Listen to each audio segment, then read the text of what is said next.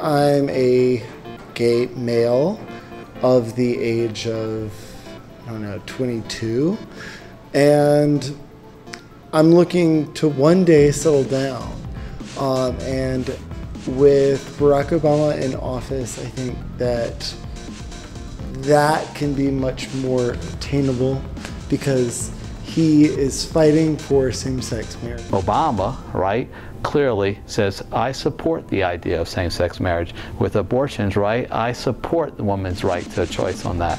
Traditionally, I'm more libertarian than Republican, and at this point, you know, it's the lesser of the two evils at this point, and it's like, I've already voted, and, you know, yeah, I'm proud that I voted, but it's also like, I went in on that day, and I kind of thought to myself, well, it sucks that they couldn't have anybody better on this ballot.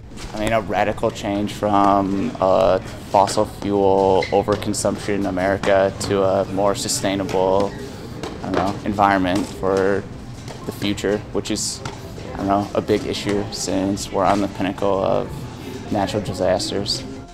Obama, right, says, wait a second, right, we've got to make our country better to continue moving forward. We've got to make sure we protect the environment.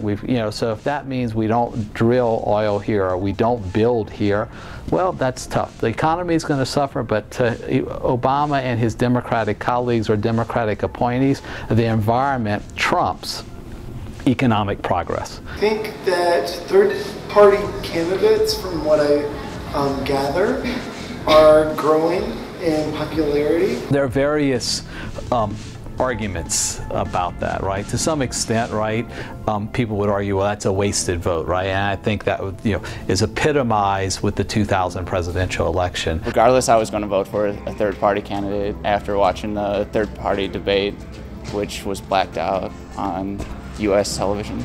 I believe in free trade and deregulation and tax cuts. He's all about, my personal beliefs. This year it seems like Romney's going to have North Carolina in the bag. But on campus, I think it'll be a closer race. I assume that the Obama will win the ASU campus again, and probably the town of Boone. I am voting for Obama. I support Mitt Romney. I'm voting for Barack Obama. Jill Stein. I voted for Barack Obama. Obama.